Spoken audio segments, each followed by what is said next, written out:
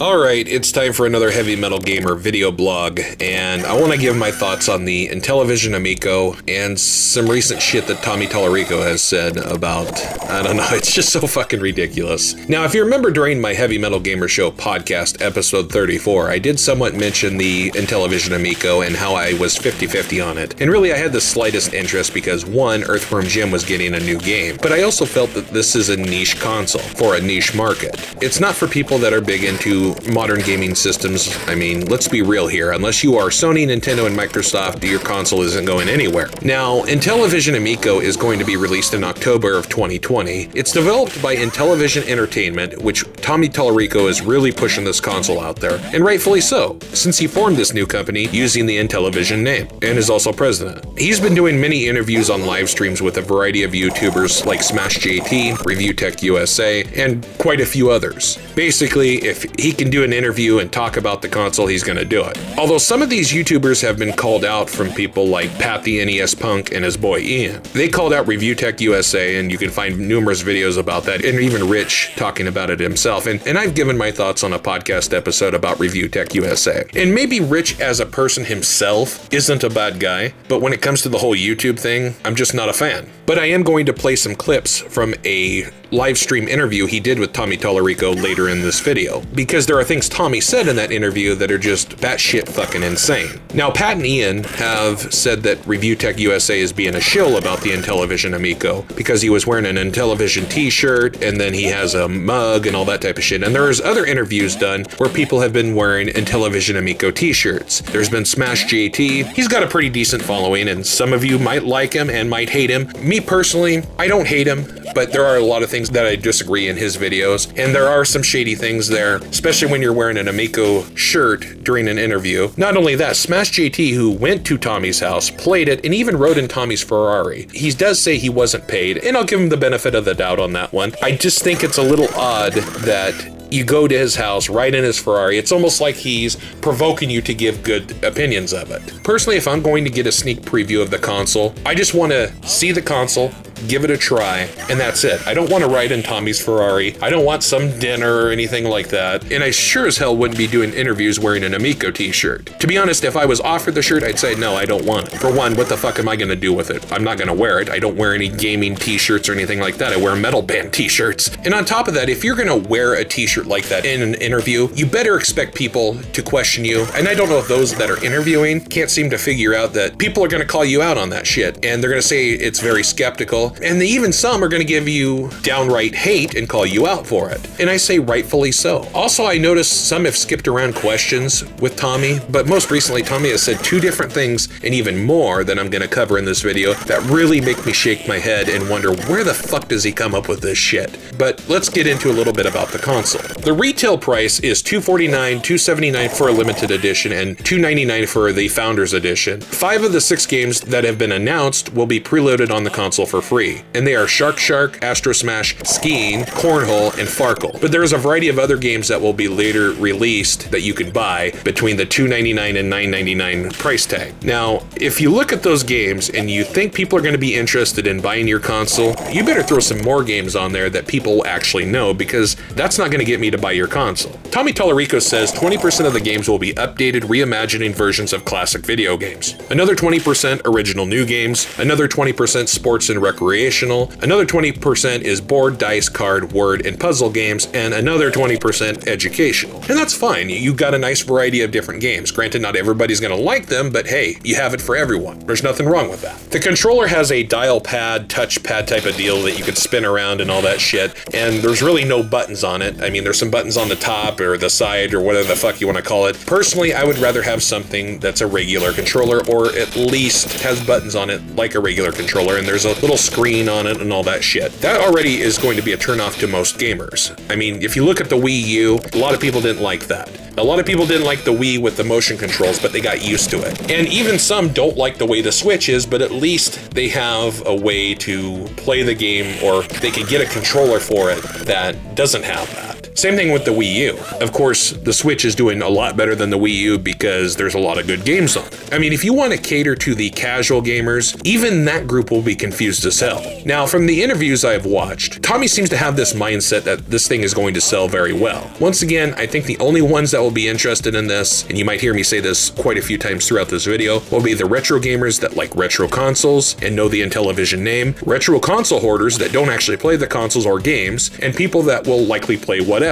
Now, the first comment I want to talk about here is Tommy talking about gaming racists. That's right, he has used the term gaming racists. Here's the clip. So when people say to me, look, Nintendo has casual games, I say casual couch co-op or casual multi, I say, great, what games are they? Overcooked, Castle Crashers, Animal Crossing. People will say Animal Crossing's a casual game. Now, again, picture a non-gamer trying to play Overcooked, trying to play Castle Crashers, and even Animal Crossing. People who are hardcore gamers don't understand that Animal Crossing is casual to them, but to somebody who's a hyper casual or a non-gamer, that's a hardcore game. I was just about to say that. That's a hardcore game. Yes. And that's the big disconnect that these hardcore elitists, and again, there's some of them in here saying nasty things about us going through, and it's not the majority. It's a handful of douchebags. And they're all hardcore elitists, not hardcore gamers. Hardcore gamers like our system too, but these elitists, they're racists. They're literally gaming racists, meaning whatever I believe and whatever I think, that's what's going to happen. No one's going to buy your stupid machine because I don't like those kind of games. So that means the rest of the world's not going to like them either.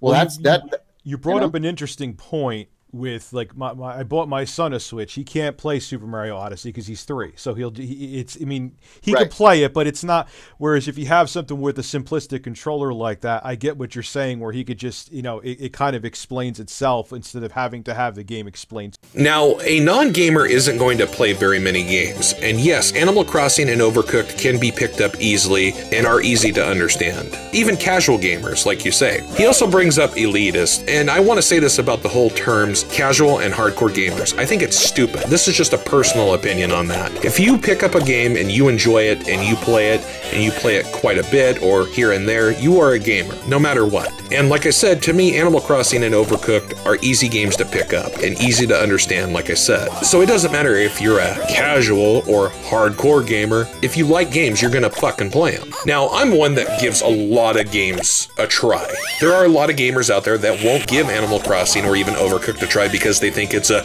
kid's game or a baby's game, and that fucking shit is ridiculous, but I'll talk about that a little bit later. So let's talk about this whole gaming racist comment after bringing the word elitist in. Does he not understand what a racist is? The term racist is someone who hates a race as skin color and someone who wants them dead. Basically a piece of shit.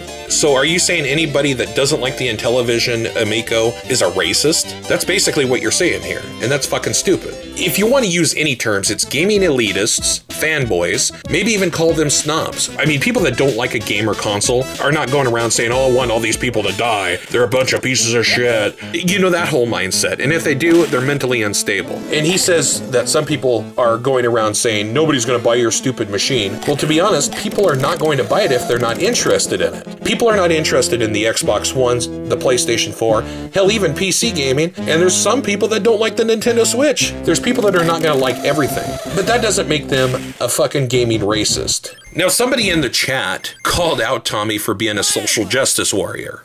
Somebody just said, I sound like a social justice warrior. You couldn't be farther from the truth. I'm an East Coast Italian, and I'm the most unpolitically correct person on the planet. In a way, if you're gonna say gaming racist, it does kind of make you sound like a social justice warrior. I mean, if you've never sat and listened to them blabber stupid shit, they throw around the word racist, sexist, and other words like no tomorrow. Personally, I don't think Tommy Tallarico is a social justice warrior, and he even claimed he's far from it. And it's funny because I've been called a social justice warrior quite a few times recently, people that actually meant it, and I'm far from a social justice warrior. You don't see me going around calling people sexist and racist like I'm drinking water. Now I want you to listen to this next part where he goes on about having fun and not being triggered. People are like, they're tweaking out right now. They're like, oh, dude, you're this and that. We're having fun here. Give me a break, right? If you get, everyone wants to say, oh, he said this, he said that. Can we have fun? Are we talking about video games? We're going to have people who are taking this too seriously can go F themselves. Like, seriously. We're going to have fun because we're going to go into the questions now, both regular chat and super chat. Tommy got triggered. People are saying I got triggered. No, I'm just having fun and being passionate. The folks in there that are peeing their pants right now. People are saying, chill out, man, chill out. Again, if you can't take a joke, log the hell off. Like, come on, we're having fun here. I'm going over the top. People are like so serious about people, whatever. You just called people that are elitists or fanboys gaming racists. Come on now, Tommy, you have to be smarter than this. But it doesn't end here about saying ridiculous, stupid shit. You can't be calling people gaming racist. This is going to turn people away from your console that even had an interest in it, even slightly interested. Granted, you're going to have the nut huggers that, oh, I'm going to buy this, oh, this is so cool. And then you sit here and you hear these people say this, and you're like, you're going to buy this console and you're going to play it all the time, or you're going to play it 3 or 4 times and get bored of it, because there is no actual games that are worthy of owning right at first. At least with Nintendo, Sony, and even Microsoft, you have games on launch that are worthy of playing, at least to some people. Now, it all depends on personal opinions. Now, this next part really makes me shake my fucking head, and I want you to get a load of this shit right here. You have the PlayStation, your Xbox, and you know what the great thing is about the Xbox and the PlayStation and Nintendo? You can get all that gore and blood and violence as super realistic as you like. So you wouldn't like violence on our machine because, it doesn't look as photorealistic. So that's a thing. Look, if you're into games with blood and violence and sexual content and kids in sexual compromising positions and rape, on the Nintendo. If that's what you want, then buy a Switch. Just don't. It's not what we're into, and that's fine. I'm not against that stuff. I'm just saying it's not for us. It's one of the things that makes us unique, and like I said earlier, it's the number 2 most important thing when we do our focus group testing. The number 2 thing. Number 1 is simplicity, and number 2 is having it be safe for their kids. There's nothing wrong with that, right? Disneyland doesn't have strip joints in it. Maybe they should, though.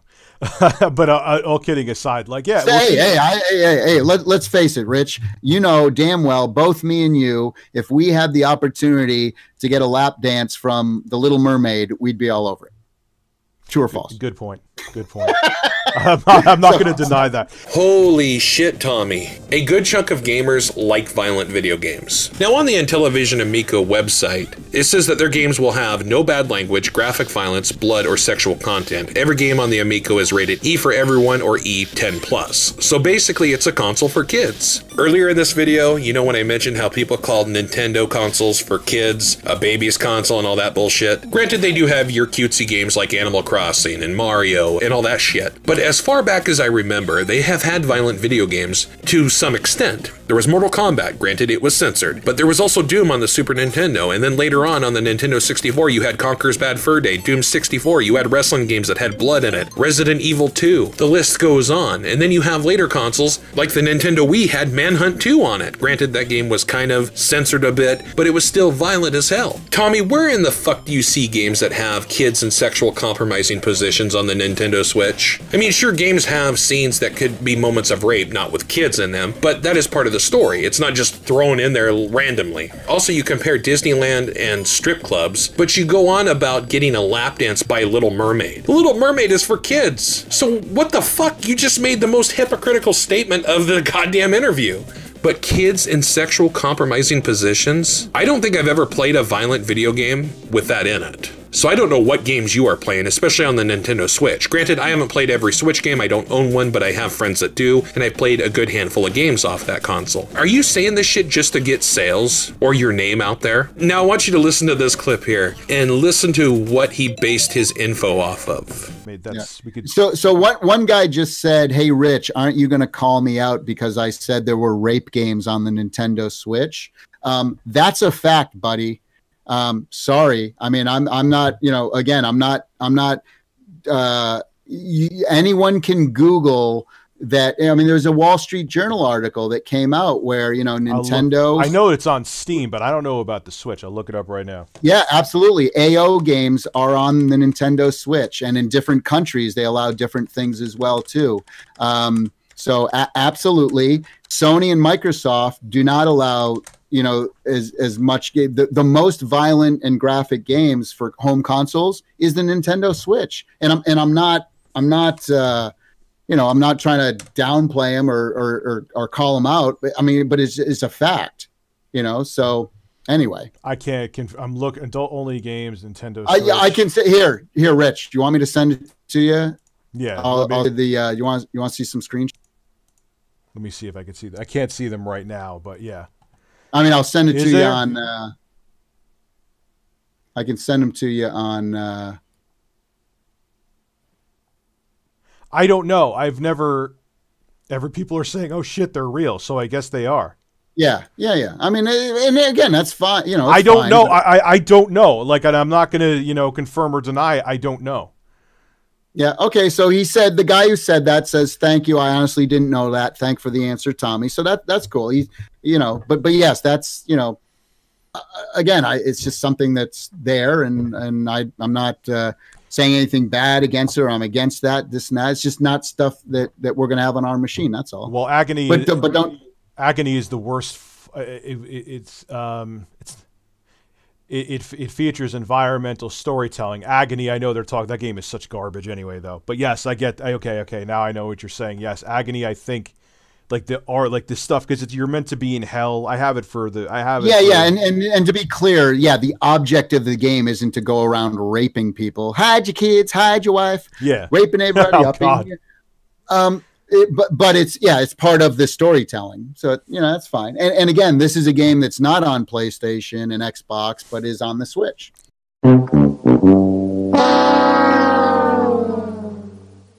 Seriously, the Wall Street Journal. You know how many times the Wall Street Journal has went full-on social justice warrior bullshit when it comes to gaming, or even gaming YouTubers? Look up how they have talked about PewDiePie, throwing around that he's a Nazi and all that bullshit.